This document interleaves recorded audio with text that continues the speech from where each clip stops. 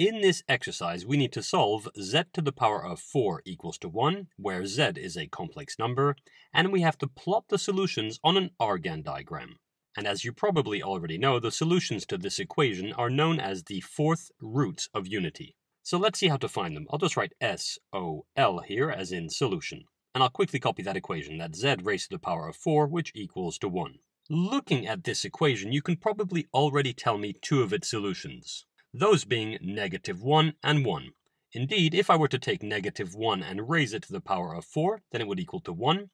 And of course, if I were to take 1 and raise it to the power of 4, it would also equal to 1. And so -1 and 1 are definitely two solutions, but they are both real solutions. Here, since we're told that we're working within the set of complex numbers, this equation actually has 4 solutions.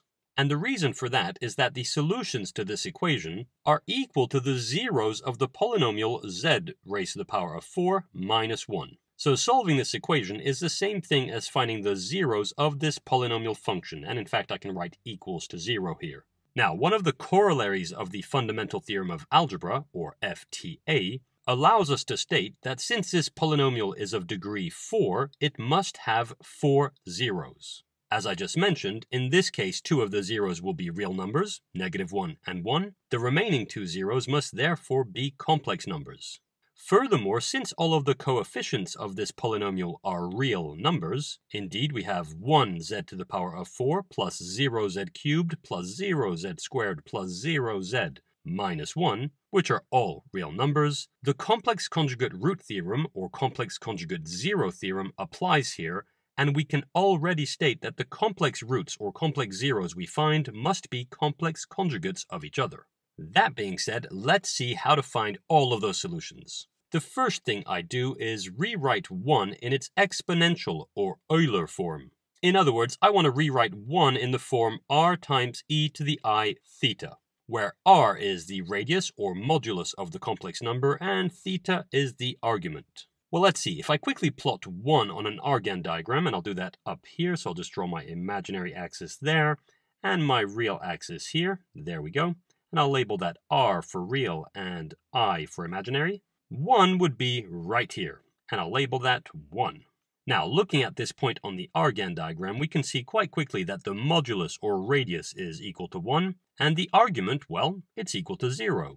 So technically, we could write this as z to the power of 4 equals to 1 times e to the I times 0. But a more general way of writing this argument is to acknowledge the fact that I could add any multiple of 2 pi I wanted to the argument, and I'd still be at the same point. Indeed, I could add 2 pi to the argument, and I'd be right back where I started. Or I could subtract 2 pi from the argument, and again I'd be right back where I started. I could even add 4 pi, which would be 2 full turns around the Argand diagram, and I'd still be right back where I started. In other words, any multiple of 2 pi will do. And to write that, I write z raised to the power of 4 equals to 1 times e to the I 2k pi.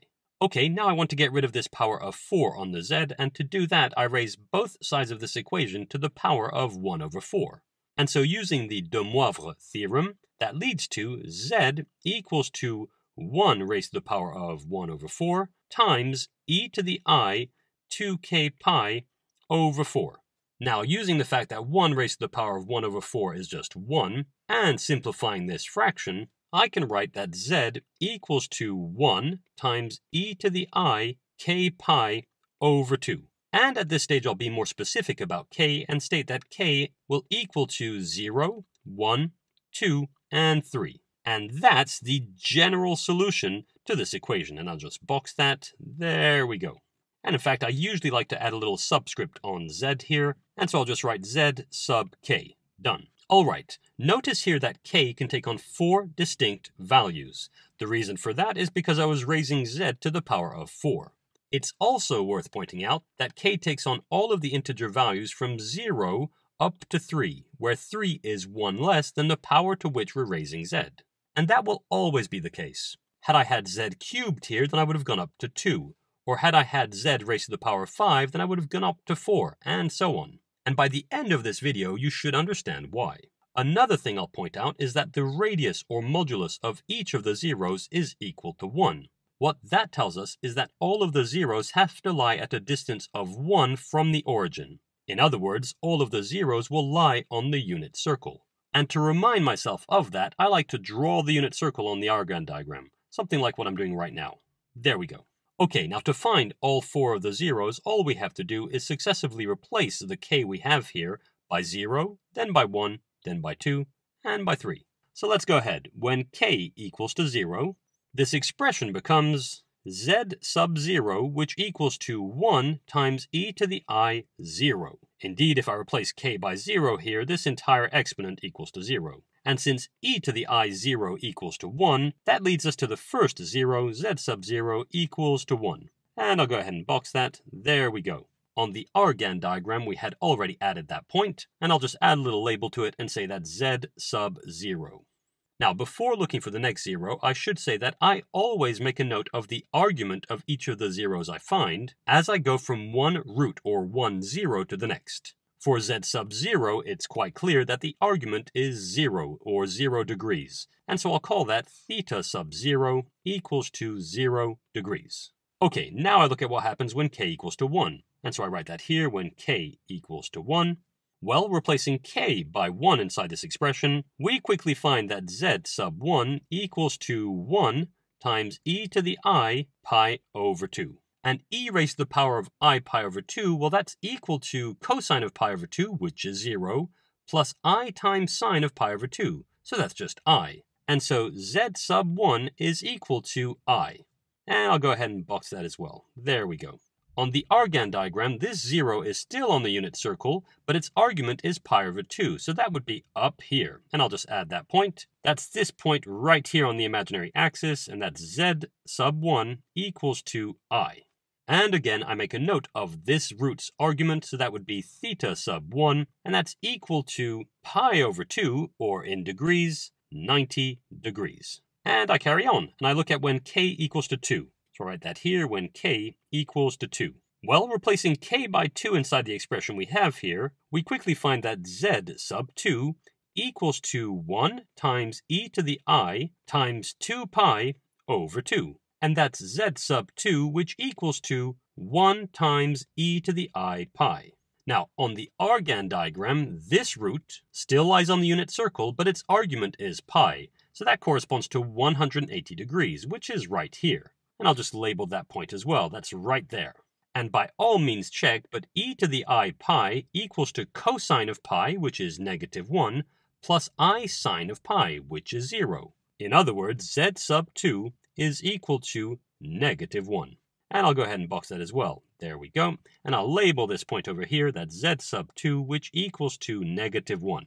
Once more, I make a note of the argument, so that would be theta sub 2, which equals to 180 degrees. Finally, I look at what happens when k equals to 3, and so I write that as well when k equals to 3. Well, this expression becomes z sub 3, which equals to 1 times e to the I 3 pi over 2. And looking at this root, we see again that it lies on the unit circle, indeed its radius is 1, and its argument is 3 pi over 2.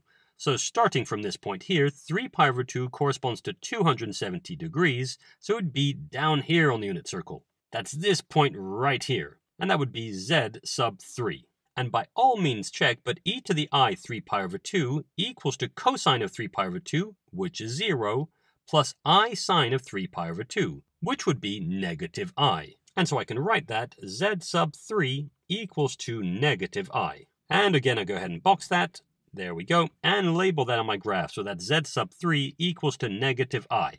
And the argument in this case would be theta sub 3, which equals to 270 degrees. Alright, at this stage we have all 4 of the roots. And as we can see on the Argand diagram, we have the 2 real zeros that we had predicted earlier on, 1 and negative 1, and we also have 2 complex zeros, which are quite clearly complex conjugates of each other. Indeed, they have opposite imaginary parts. It's also worth pointing out that these 4 roots form the vertices of the square that I'm currently drawing in yellow on the Argand diagram. And that's quite similar to what we had seen for the cube roots of unity, where the roots form the vertices of an equilateral triangle. And you can probably guess that if we were to solve z to the power of 5, then the roots would form the vertices of a regular pentagon. Or to the power of 6, we'd have the vertices of a regular hexagon, and so on and so forth. Finally, let me say why we stopped at k equals to 3 here. In other words, why didn't I consider k equals to 4, 5, 6, and so on? Well, to see why that is, it's quite useful to look at how much the argument increased as we went from one root to the next. From the first to the second root, we moved around the unit circle 90 degrees. From the second root to the third root, we went from 90 to 180, which is another 90 degrees. And finally, from the third root to the fourth root, we went from 180 to 270, which again is 90 degrees. Had I carried on and added 90 to 270, then the argument would have arrived at 360. But the complex number whose radius or modulus is 1 and whose argument is 360 corresponds to the point we started off with right here on the Argand diagram. In other words, had I carried on for greater values of k, the other roots I would have found would have just been repetitions of the ones I had already found. And that's why I stopped at 3. And there we have it. That's it for this tutorial on the fourth roots of unity.